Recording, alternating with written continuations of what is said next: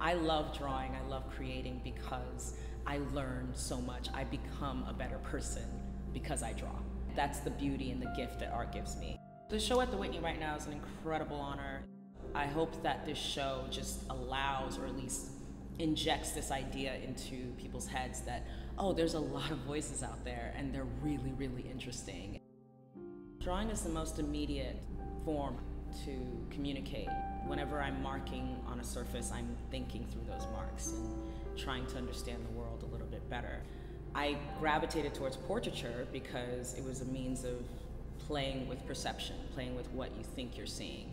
You're creating a singular picture when you realize that that's impossible to do because no one is a singular person. They're multifaceted. People tend to, because of the nature of the history of America, put a lot of emphasis on skin. When I started doing this style, when I started rendering the skin in this way, I was thinking about what it felt like to have this skin on.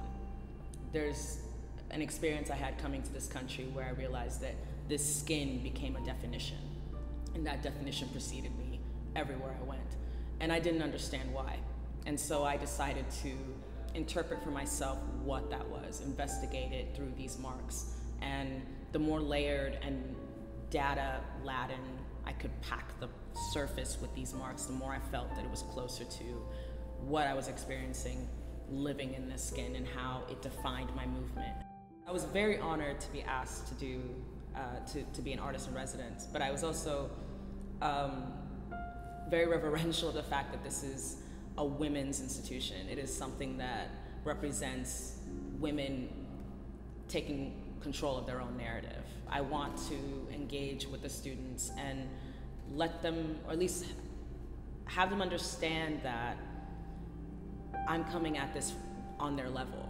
I'm not here to impart, as a lecturer would, my grand expertise on anything. It's something that we're learning together. When it comes to the conversation of diversity and inclusion, it's not just about me being in the room, it's a diversity of thought in the room.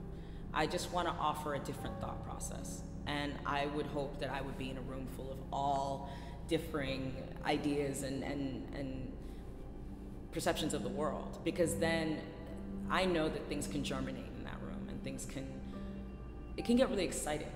I said it in an interview recently, it's like, what is your purpose as an artist? I said, to make the world less small.